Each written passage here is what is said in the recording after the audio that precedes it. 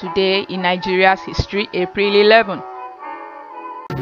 April 11, 1922, Bobby Benson is born. He was born as Bernard Olabinjo Benson in Ikorodu, Lagos State, Nigeria. He was a musician, an entertainer, and a comedian. He had a show, The Bobby Benson Show, on the Nigeria Television Authority in the 70s. He was the pioneer of high-life music in Nigeria. Songs to his credit include Taxi Driver, Gentleman Bobby, Nylon Dress, and so on. 2012, Moses Adekoye Jomajekodumi dies. He was the personal physician of Sir Abubakar Tafawa Balewa. He was appointed the sole administrator of the Western region in 1962 when a state of emergency was declared in the region. He is also the founder of St. Nicholas Hospital. 1945, Lord Lugard dies. Born as Frederick John Diltre Lugard, he was High Commissioner of the Protectorate of Northern Nigeria. He later became governor of both Southern and Northern Protectorates, after which he became the first Governor General of the Nigeria colony after the amalgamation of Northern and Southern Protectorates in 1914.